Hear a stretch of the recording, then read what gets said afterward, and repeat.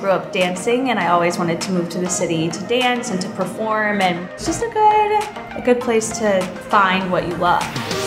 I don't think I have much of an accent, but I do say y'all a lot. I'm from Georgia.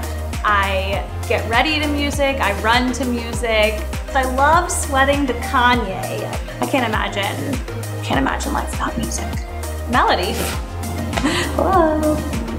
My tattoo is in honor of my grandmother, who loves those Mediterranean eagle eyes, like those Turkish eagle eyes.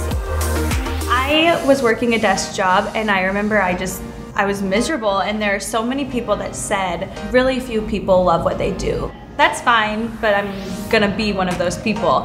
And in New York, you know, you can make a living doing fitness, and then once I realized that that was a road I could take, I knew I had to. Dancers are such perfectionists, and I feel like it's influenced not only me as an instructor, but just in life.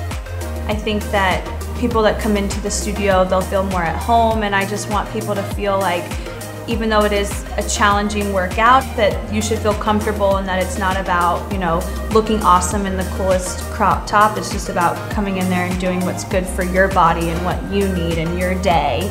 And I think that I can, you know, make people feel comfortable and see that that is an option.